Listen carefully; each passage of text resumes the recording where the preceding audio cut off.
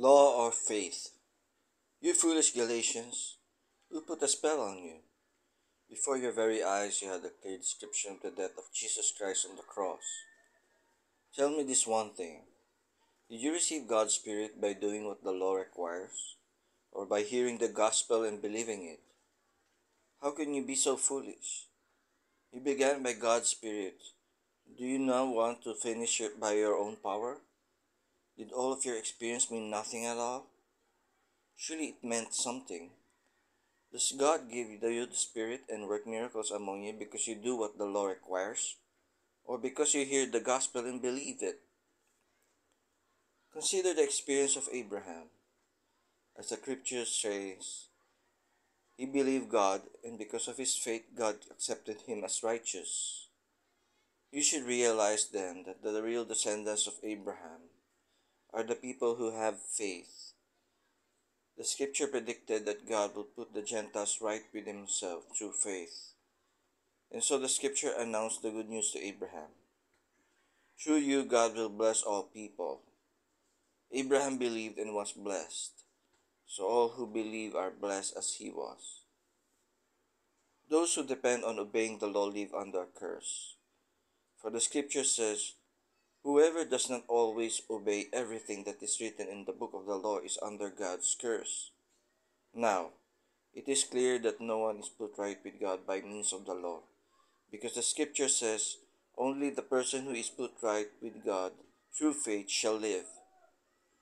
But the law was nothing to do with faith.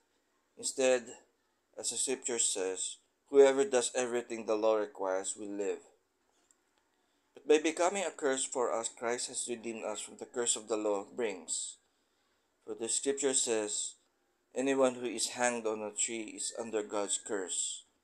Christ did this in order that the blessing which God promised to Abraham might be given to the Gentiles by means of Christ Jesus, so that through faith we might receive the Spirit promised by God. This is about the difference about the Old Testament and the New Testament. In the old times, those who obeyed the law, the commandments, the 10 Commandments that Moses gave to the Israelites, will be saved. Those who do that, those who do everything what the law requires, will be saved. But in the New Testament, something changed. It's a big change. When Christ Jesus was born and preached the gospel to others, and when he died for our sins, and rose again after 3 days, we are saved by believing in him. So right now, in these days, we are not under the law. We are not under God's commandments, because we cannot follow all of the commandments, right? It's impossible. God knows that only by believing in him that we can, believing in Christ Jesus, we can be saved. My question is to you is, can you follow the commandments of God by your own power? Of course not.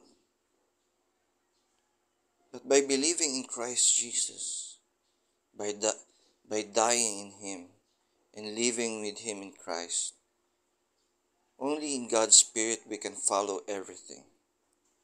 Only by God's Spirit we can follow the commandments of God. Because only God's Spirit have the power to give us the power to follow everything.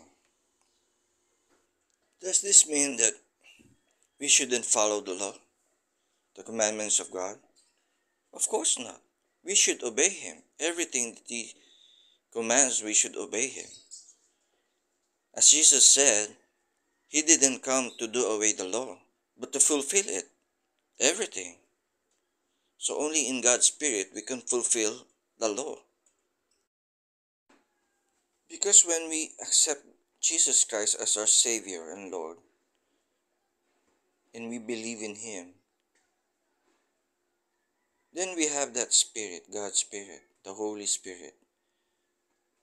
In His Spirit, we can obey the law, and that is clear. So, if we can be put right with God by believing, by having faith in the Lord Jesus, how can we believe if we don't know nothing about Jesus Christ?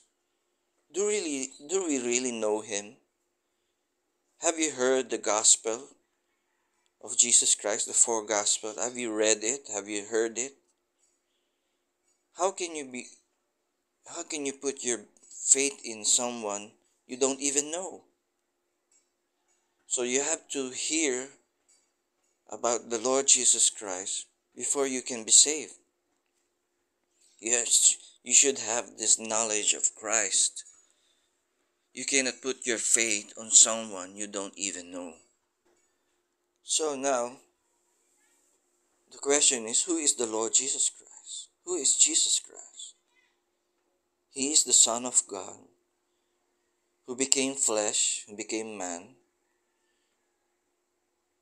who knows no sin, who didn't do any sin at all, and died on the cross, became the Lamb of God, being sacrificed, who died on the cross in order for our sins to be forgiven.